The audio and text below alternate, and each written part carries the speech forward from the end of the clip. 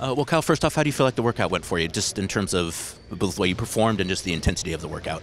Yeah, I think it went really well. I think just the vibes in here were great. Just play with a positive attitude.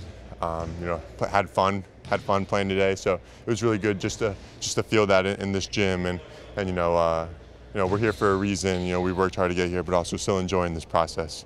And of course everything else comes with that, with like hitting shots and the competitiveness, things like that. What kind of feedback have you gotten from teams throughout the process? Yeah, I mean, just I haven't really heard much. I've just been so focused on going from workout to workout, but I'm sure my agent will fill me in sometime soon. How many workouts have you had so far, and how many do you have left to go? Yeah, this was my fourth one. I have 4 more to go, so I'm about halfway through. Yeah. No. Scott, how do you go from Duke, where you're always asked to sacrifice something when you're playing there, and then try to profile in workouts differently, or what teams are asking of you to kind of look forward to your NBA career? Yeah, I'm sorry. Can you ask that one more time? What are you showing in workouts that essentially you couldn't show at Duke because of what team sacrifices you got to have? I understand. Yeah, I think a lot of it is just how well I can shoot the three.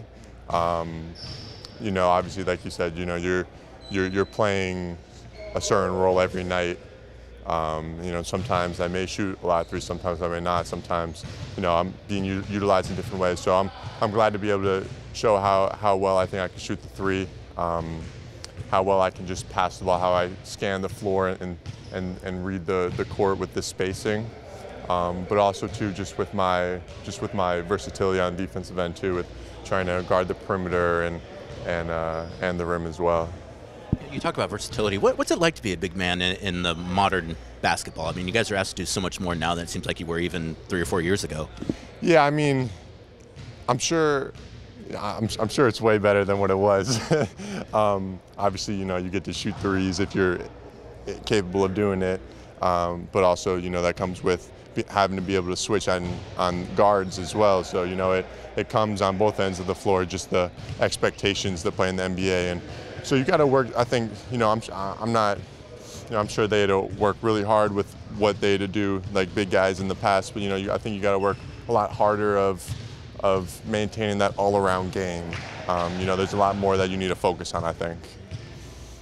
Well, thank you guys. Thanks, Kyle. Thanks, guys. Appreciate it. Yeah, thank you.